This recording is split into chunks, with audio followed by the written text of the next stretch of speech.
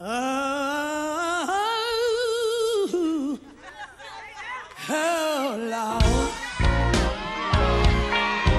Oh, Lord.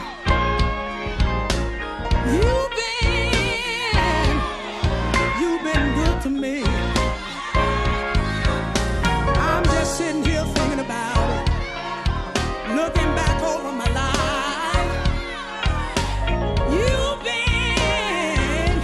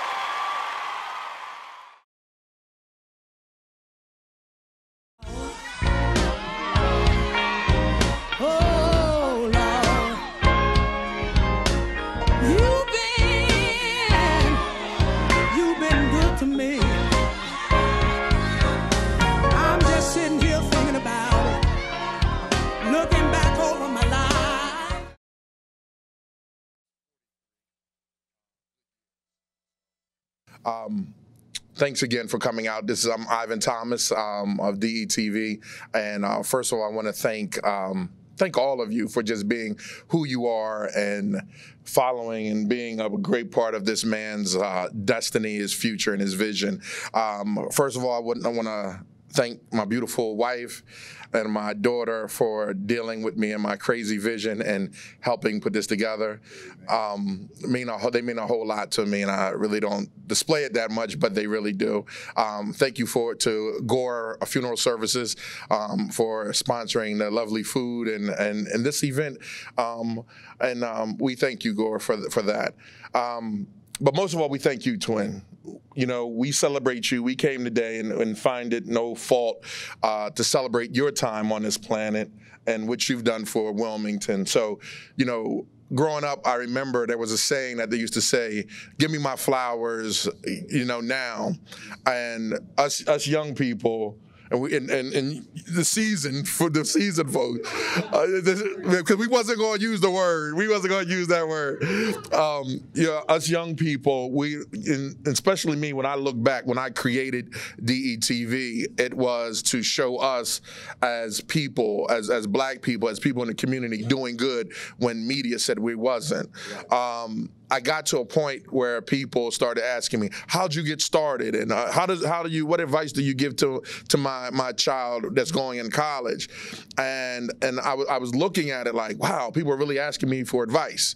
And then when, you know, later on in life, we started getting better and better, and the followers started coming, and popularity started growing. All I could think about was Twin B. It was like God was putting it on my heart that, wow, you know, there was someone else that we feel as a younger generation that people like overlooked. Right. You know, so we wanted to take time to say thank you, and we wanted to give you your flowers today. You know what I mean? So, Twin, we appreciate you. We thank you, and we love you. Thank you, Twin. All right, brother. So before we go any further, the Bishop, they both looked up. That's why it's like a joke. I mean, when there's two bishops in the house, like, Bishop Weeks, would you please open us up for a word of prayer, please? Father, we thank you for this moment that you have given us to appreciate and to honor somebody in our midst. We thank you for his life and his work. He has blessed us year in, year out for well over 43 years. You have given him life, strength, wisdom, knowledge, direction, and we appreciate you for doing that. We're asking you to continue to bless his life, that even in these latter years, he'll continue to be a blessing to so many others. On today, we learned how he just was called and had to travel to Baltimore. And even at his age, he's still willing to help out those on call when they call. And so we thank you for giving him the strength to do that. And Lord, I thank you for Brother Thomas and the effort to be able to step aside and to honor somebody who has laid a path. Continue to bless the work that is going on here in communicating to our whole city and county. Lord, bless this evening that it will be a great encouragement to our honoree, the Bishop, the Doctor, the Reverend Benjamin Brown. In Jesus' name we pray. Amen. Amen. Thank you so much, Bishop. In my haste, I forgot to give thanks to some amazing people, and that's Anthony Parker, that's Dennis Pritchett, Leo Melick, and Monique Harmon. They're part of our family here, and they helped me get my vision out of my head to get it done. So without them, I'm nothing. So, and my homegirl, Alethea. Thank you guys. Really, really appreciate you. Coming up, so what I want to do is give a moment of reflection. you know, one thing I don't like about funerals is they talk about what he used to do and they leave it out on a sour note. This is a celebration, and what I want to do is Bishop Weeks, Bishop Morton, and then Yesenia and Parker, people that came from his program, his workshop. Can you just give a moment of reflection of what you remember, what you love about this man when he first started? Bishop Morton?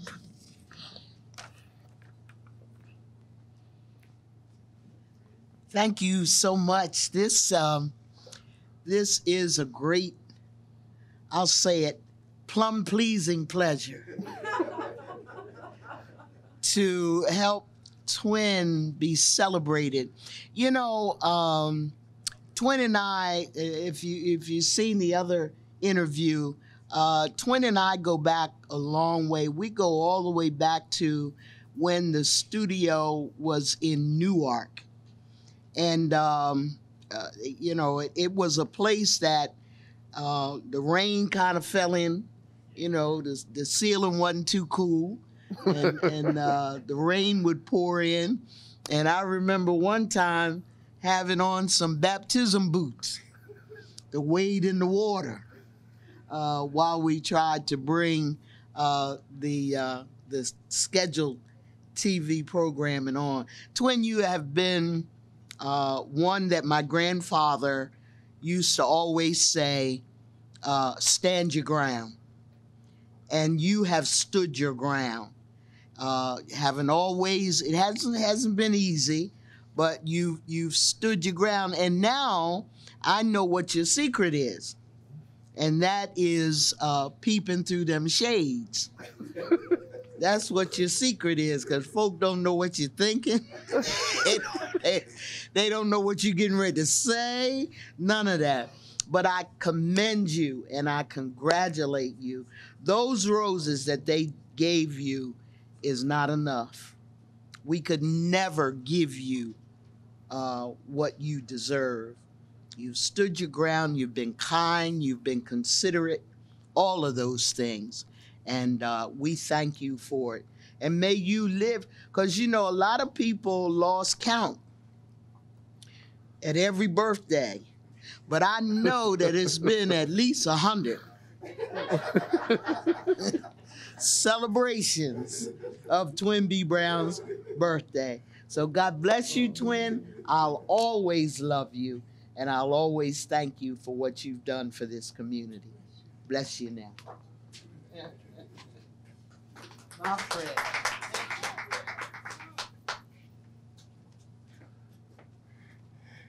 Always with, when I get an opportunity to talk about Twinby, I like to talk about his heart.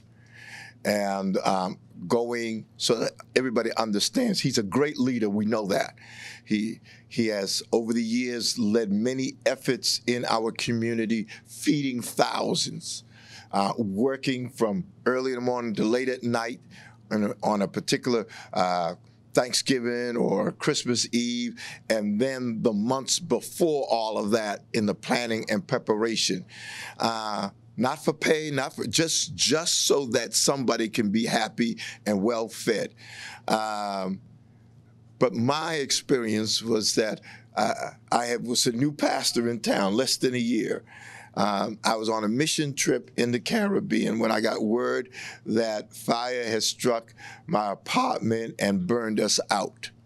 I came back home and found that everything had been destroyed, and you know, some can, I guess, understand the experience. You're starting a church, everything's on the line, and all of a sudden everything is gone. And the adversary would want you to question God, you know. But I told the Lord on the plane coming back home, Lord, if the adversary is expecting me to be upset about this, he got to come a little. This is not going to do that. And what I found out by the time I hit the ground was that two individuals, a Reverend Twinby Brown, who I did not know, a Sister Linda Henry, who I did not know, got together, and they were putting together a concert for my benefit. And I said, wow, some people who do not know me just heard about this new pastor in town being burnt out. And the church was packed. They received a great offering and was able to turn it over to me on that day. That helped me out greatly. And that is some 39 years ago, and I haven't forgotten it. And I want to always be able to honor both Twinbee and Linda Henry, and I bring their names up because I was able to see their heart and know who they are. And while he's yet alive, this is a great opportunity. While he can hear it, I just want to know how much I love him, I appreciate him, and I'll tell him, keep on. I think this is probably the 100th birthday celebration that I've been in to say it. But if 101 and 102 come, I'll be saying it at those. And we will continue to say it because we know the measure of the man. God bless you. Love you. Thank you for this whole room and the dedication and everything. God bless you.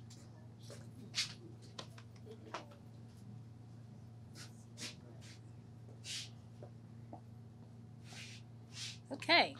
Such an honor to be back. Anyone who knows me knows that my career started with Channel 28. I met Dr. Benjamin Twinbee Brown through the Metropolitan Wilmington Urban League when Tony Allen was the president and Alicia Clark was the vice president. They did this show called We the Students, which was for students by students. I was just a junior in high school, didn't know what I wanted to do. I wanted to be a marine biologist.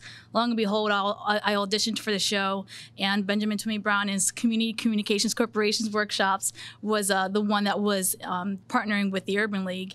And that's where everything actually birthed for me. I knew right away I wanted to be in broadcast journalism. I wanted to only be in front of the camera, but Dr. Benjamin Twinbee Brown taught me the importance of making sure you're not handicapped in any area. So that's why I pride myself so much on being that journalist that knows how to work behind a camera, work in front of the camera, grip work. I mean, he taught me everything from connecting cables, audio lines, to making sure you knew the ins and outs of this industry, to also teaching it. And so when I went to Morgan State University to pursue this degree in broadcast journalism, one thing that he taught me was the importance of giving back to the community. And someone mentioned earlier about starting in Newark. When it started for me, it was with Comcast CN8 off of Route 13 across the cemetery. And I would go there every single Sunday. And for 10 years, I dedicated my life, my service to Channel 28 through Dr. Benjamin Twinbee Brown. And his just commitment to this community really birthed the community service within me, and learning that when you get to a certain level, you always have to give back. So in life, they always say you have to have a mentor.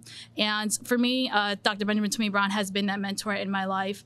My first interview as a teenager was with former Vice President Joe Biden.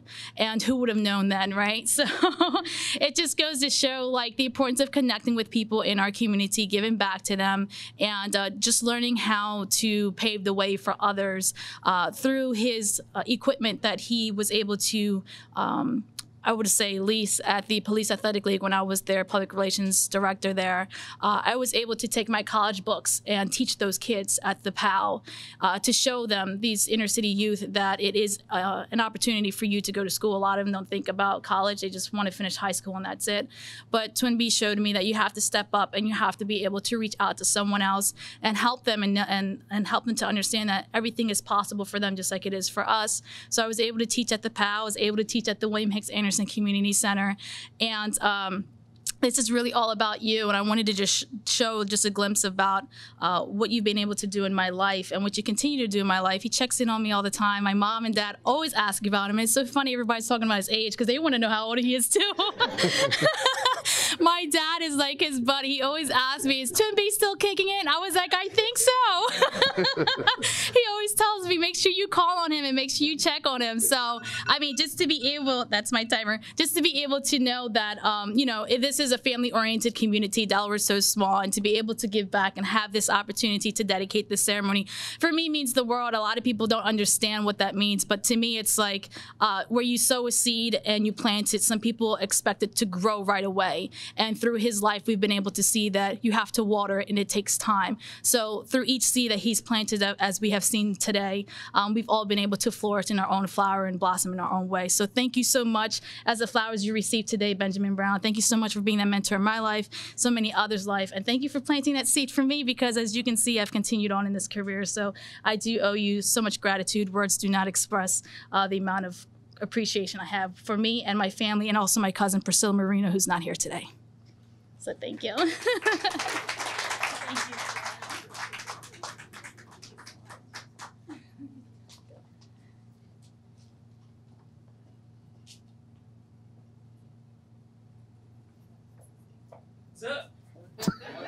Sorry.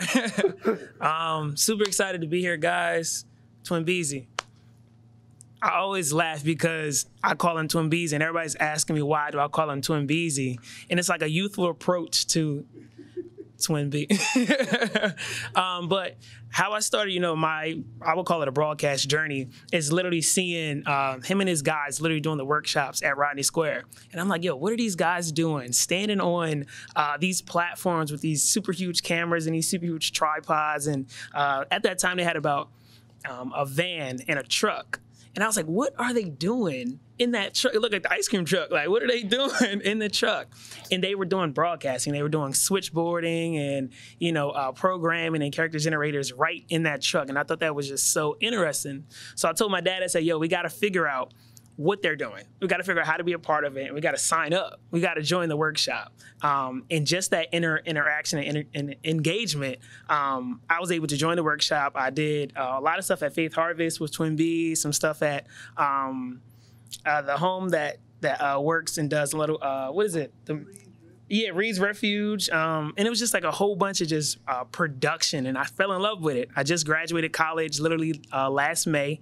In production. Y'all was a clap. I graduated. What's up? What's up? I thought this was a live audience. But I would not have gotten to that stage if I didn't run into Twin B and be able to learn production. So I'm just super excited and glad that we were able to dedicate the control room in his name, and he's able to have something at home that says, this is mine. This is something that I helped create, and this is my legacy. So thank you. Bring it in. Come on. Bring it in. We're gonna hug it out. My man. I was sitting there and I was listening. Like everybody was saying, like, you know, how he do it for so many years, and he's hiding behind them sunglasses. I know what he's doing. He's asleep. He takes those little naps, them old man naps back there, every 10, 15 minutes. I called Twin and I said, Twin, I need to talk to you. I said, I want to dedicate the control room to you. And by the time I hung up, Twin was here. Right, and we haven't gotten rid of him yet. Like I think he stayed last night when everybody left. Like he will not leave. Right. My crew and I, we love Twin. You know, a lot of people we talk about seed and we praise God, but we usually forget about the farmer. The farmer here is Twin, and the lives that he's touched. I mean, Yesenia is an award-winning journalist.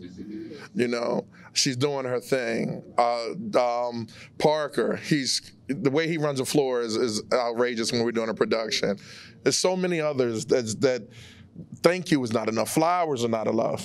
It's just amazing what a person can do when they have a vision. You know. What I've learned about media is that it has a way to galvanize the people. It has a way to influence human behavior. It has a way to rip communities apart. But what Twin did was he came up with a line, maybe I want to say about 10 years in, to create positive media to outshine the negative. And it was funny because when I thought about his and I thought about my slogan is 200% positive 100% of the time. And it was like God was like, Twin all day. Twin has been doing this as long as God says, as long as I can remember. So we want to take this time and we want to go down in the record, and I'm talking about Wilmington, of dedicating that control room to you, Twin. And may it live forever and a day, and as long as we're here on this planet. All right. So I guess we can. How are we going to do it? We're going to go outside, or we're going to pull it right here. Okay. So I'm going to go. I'm going to let Twin. No, I'm going to go out and pull it. All right. I'm going to turn my mic on. Okay. All right. Twin, we love you, brother, and may you live forever here.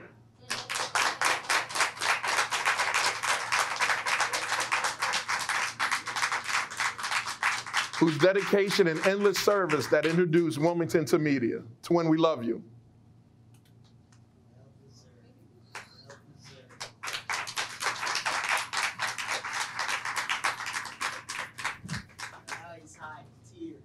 That is,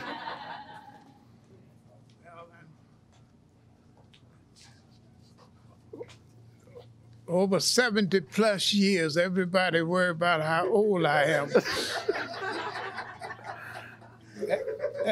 As you notice, I tolerate it 70 plus years and we'll leave it like that. I first of all thank God that I'm able to stand here and receive all the special comments and receive all the gratitudes that's been expressed here today. It's hard for me to even try to explain how grateful I am, because it was nothing but the Lord that have brought me this far. Trials and tribulations and all of that, I never let get in my way. And for those of you who know me, know that I don't give up. I'll give out before I give up. So I just want to thank everybody for everything that you've done, everything that you're doing. And I want to thank Mr. and Mrs. Ivan Thomas for what they have done. I've helped a lot of people, from feeding them and housing them and you name it, I've supported it. But for them to take time out to say to me that they appreciate what I've done and want to show me by what they have done means more than I can stand here and say today. So I just want you to know that. That conversation that I had with you, I've talked to many people about many things, but it was one that I will always remember the longest day I live. I just want to tell you that. I've been knowing you a long time. We've worked together and all. But when you called me that day, it was something about that conversation. It was something about the phone call. Something about the way you greeted me when I came here that I will never forget the longest day I live. I want you to pray for my daughter. She's somewhere on her way from Pennsylvania here. And she's on her way here. I don't know what happened, but I want you to pray for her. It's a carload of them somewhere. So, but I want to thank God for you, Mrs. Thomas. I met you. I hadn't met you, but I met you here working. And the hospitality that you showed me, I want you to know I appreciate it so very much. To this community, since the announcement was made what was going to happen, I've heard from people all over this community, from all different races and all, congratulating me on what I've done and congratulating me for being back on TV. This morning, the dentist, the technician here, played the testimonies. I have some testimonies that I've kept over the years. And he played the testimonies. And my phone started ringing, and it hadn't started ringing until I got here to the studio. I saw the workshop people from Chester here. Am I right? I want you to stand up. This is a group that, this is the newest group that I started working with just about a few weeks ago. They came to me and said they needed some guidance and some directions, and Donnie Thomas, some of you know him, he was with me about 20 years. He's in Las Vegas now, and he started this group, and they need some direction, so I'm working with them now.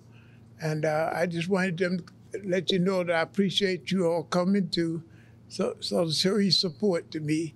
And I would like for one of you to say something at the end of my conversation. All right? Thank you very much. Let me close with some favorite words. As I continue under the direction of Ivan Thomas, I'm going to be working with him with the senior citizens, giving support to the senior citizens during the spiritual revival hour. He wants to do something that I've done for years, and we're going back to that. It's one of the greatest things out of all the years is working with the seniors. We used to celebrate the birthdays of the seniors and put it on TV and put their picture on when their birthdays come. And that was one of the biggest things out of all my life in working in video production. And he wants to go back to that, so we are going to go into that as of September, working with the high rises, acknowledging the birthdays of the senior citizens there. So we're going to start that right away. So I want you to know that's something you mentioned to me, but we're going to start it right away. Awesome. The Spiritual Revival Hour is dedicated to the senior citizens and those who are in need. And so I just want to say thank you very much. And whoever's going to speak from Chester would like for you to come up.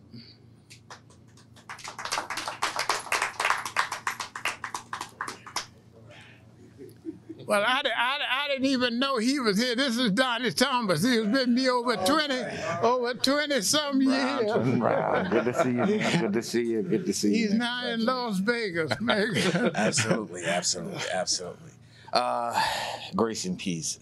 This is memories, and boy, I had a speech for me. We ain't even gonna go there. I'm just gonna get right down to it. Like Twin said, about 20 years or so, I had the opportunity of being the, I guess you would say, where was I your aunt? What would you call that?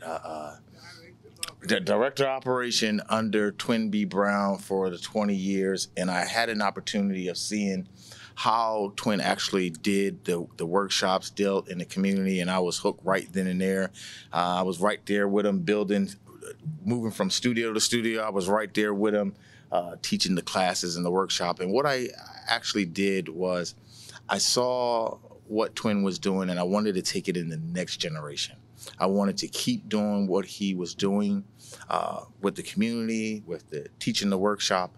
And also I noticed right in the classes, I saw the new generation, how they took to the workshop, how the classes, I said, oh, so they like this, and they're into the phones, and their attention span is 5 seconds. You know what I mean? So I took that and developed a program to keep Community Communication Corporation going into the next generation with the new millenniums. So I created this Community Communication Corporation out of Las Vegas, out of LA, out of Atlanta, North Carolina, South Carolina,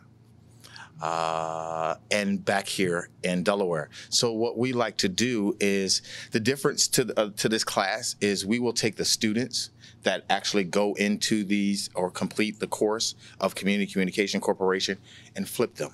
We will take them and allow them to work on productions actually out in Hollywood, and take those students and give them the opportunity to come back here to Delaware. So one of the reasons specifically of me coming here, not only to congratulate Twin, but to let him know how we have basically taken Community Communication Corporation all the way to LA and Vegas. And I've actually talked to Brother Ivan in helping us get that started here. As I mentioned before, we have a team here in the Chester and Delaware area.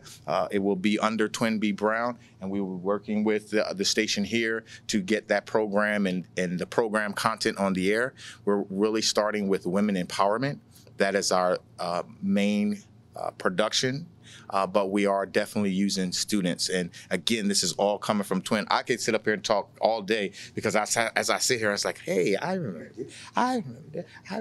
I've had a hand in working with liaison. That's what it was, as a liaison. Working with Twin and working with all the students.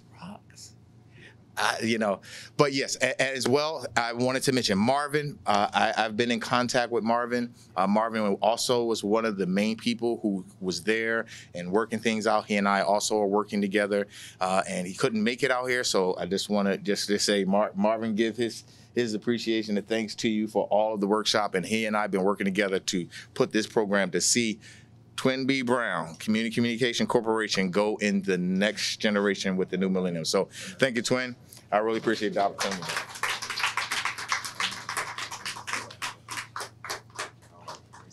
All right. Thank you again. And we have someone else that want to say something real quick in honor of Twin. You're welcome. Yes, good afternoon. Peace and grace to all. I'm Rochelle Wilson, and I just want to say thank you, Dr. Brown, because I was a sassy 17-year-old, had just moved here from Philadelphia, and my mom thought it would be a good idea to come to Delaware. It would be a better quality of life for me. And so one day, Twin was at some sort of a park thingy doing something, and I, just being who I am, walked up behind him and said, I can do better than her. Okay? And Twin kind of turned and looked around like, who said that? And he saw me. And I said, I can do better. He told me what it was that he was promoting at this park event and handed me the microphone. Why did he do that? I spent the next 15, 20 years working in radio and just broadcast journalism, applied for several jobs in television, but they would not take me because I had a crooked mouth. And they said, you won't look right with a crooked mouth. No one's going to watch a broadcast with a crooked mouth. You're a bad anchor. You can't do it. So I decided to give up. And I ran into Twin, and Twin said something to me that once again changed my life. He said, it's okay if you have a crooked mouth, as long as the stories that you're telling are the truth. I never forgot that, and I then went on to become a high school teacher and teach media journalism to young students because I felt that was the next generation. So if it weren't for you, Twin, I wouldn't be who I am today. And thank you for taking a chance on a sassy, defiant 17-year-old, because it turned out pretty well. Thank you.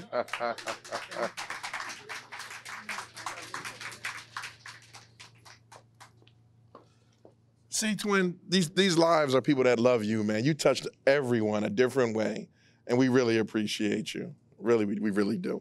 All right, everyone, thank you again for coming and spending your precious time and space with us in honor of my main man here. If you want to leave any gifts, leave a pillow and some bedding for him because he ain't ever going home. Light refreshments are going to be served, the compliments of Gore Funeral Services. Feel free, stay, take many pictures, tag people, tag DETV. Tell everybody he was here, and we really appreciate you. God bless you all.